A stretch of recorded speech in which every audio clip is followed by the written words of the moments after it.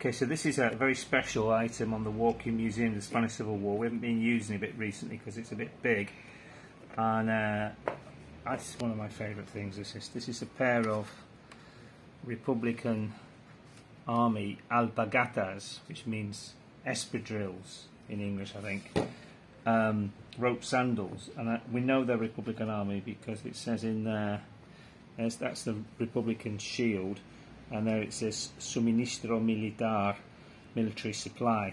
And you look at these things, you know, international brigaders and people from around the world. Orwell talks about people wearing these rope sandals.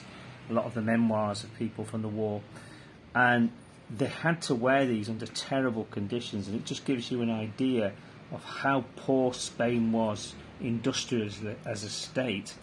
The clearest example of this is in the Battle of the Ebro, when 18-year-olds are called up in the so-called Quinta de Biberón, the baby bottle battalion.